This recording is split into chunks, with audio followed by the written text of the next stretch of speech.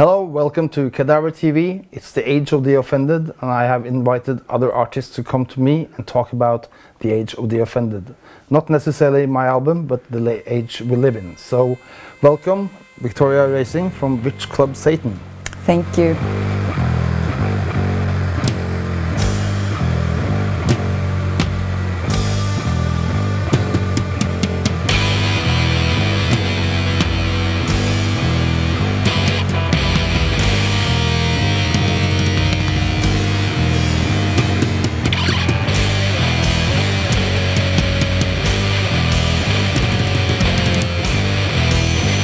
Thank you for inviting me, and thank you for this new single that you just released. It was a pleasure to wake up to this morning.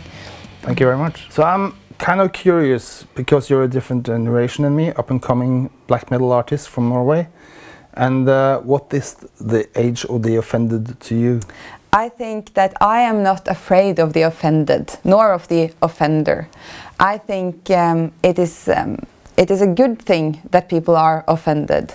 And I think it's a good thing that people use their voice to speak up against what they are, if they feel offended. But I also think we should not be afraid of offending if that is coming from a place of what we need to say.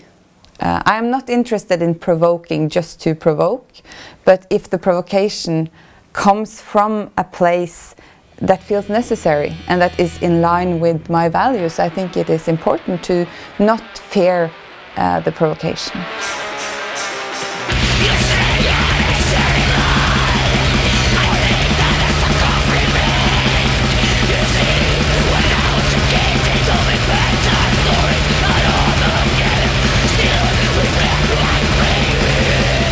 So I'm thinking one aspect of this for me is that a lot of people are kind of afraid to acknowledge different points of view, and one thing which is really important for me, at least, is that we live in a world with different opinions, different viewpoints, but when it comes to certain facts we have to agree. But now I feel that also all the facts are gone, all the knowledge are gone.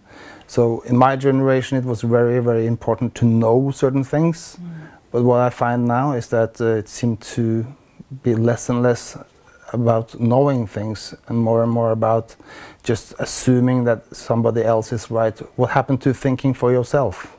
Knowledge is a lot more available. I didn't even grow up with the internet, but it came during my teenage life.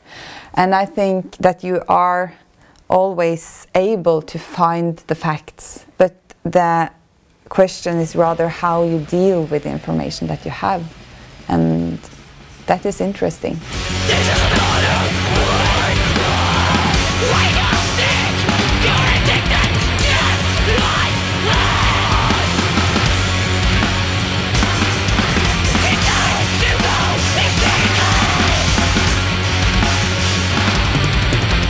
One thing which I find interesting about your band is that the name of the band is Which Club Satan. It's very specific. Which Club Satan consists of the three words. We are witches, and we are partly here to tell the story of our dead ancestors. We think they have something to say from the other side.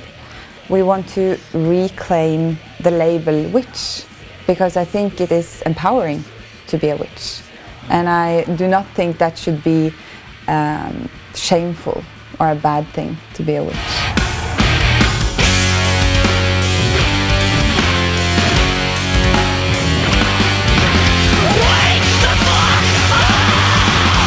And we want to be a club, we want to be a witch club, because we want to create a society, a movement where people can feel invited, which I find in the black metal scene as a whole.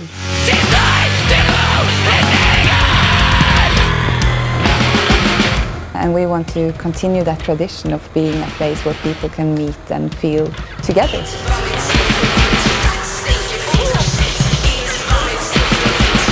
We are also kind of in a tradition where Satan has its place. So how about Satan? Do you believe that there's a guy named Satan?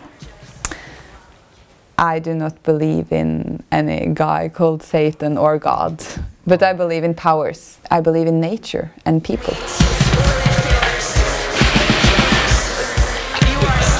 Have you gotten any reactions from people about your band and the image that you find offensive yourself? No, there are many people who have had opinions about our bands and who doesn't like it or feel offended by it or disturbed probably, but that is not a problem to me as long as what we do feels like it is of importance to me and that I can agree with it and it is a part of my values and my artistic expression. But this all leads me to a kind of final question, because I'm not really old, but much older than you, but we all have much younger people coming after us. And I'm kind of curious what you think somebody who's 13, 14 now in this time and age, how would they express their inner demons and do their own music? Will we see a rise of a completely new form of music or expression, or something we have not thought about before? Or would it be something similar to what we have done? What do you think about that? I think that the world is ready again for a new way of expressing extreme music and extreme art forms.